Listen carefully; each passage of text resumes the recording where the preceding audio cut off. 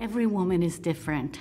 Some women are screaming while they're pushing. Some women, they breathe their baby out. Some people fall apart. Some people are excited. The fact is that bonding is a very personal and intimate thing. Some of us fell in love the first time we saw our husband, and some of us are still trying to figure out how to love him.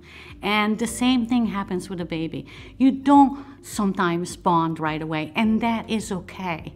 What you have to be very careful, I tell my clients, is not to think that you should be feeling a certain way or the way that you think other people expect you. Just trust that you know that you will fall in love with this baby, that everything will actually happen the way it's supposed to happen, not the way some expert told you that it should happen. Bonding with your baby is one of the most important things from birth to maybe age 3 or 5. It's very important that your child have a sense of you to feel secure and safe during those important formative years and beyond.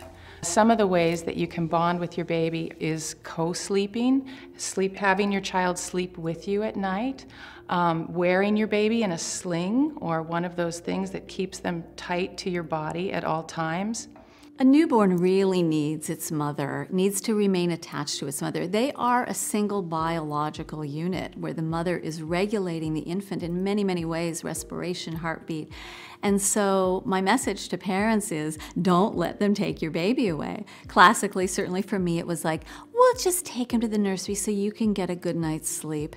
And very often what happens is that separation is sort of the final end point in a series of subtle separations that start early on in pregnancy with the ultrasound photograph, where we're getting separated from our own inner sense of what's going on inside us, where we need to look at it on a screen. And so I just really say, keep your baby with you. It facilitates all kinds of things, including that baby's well-being.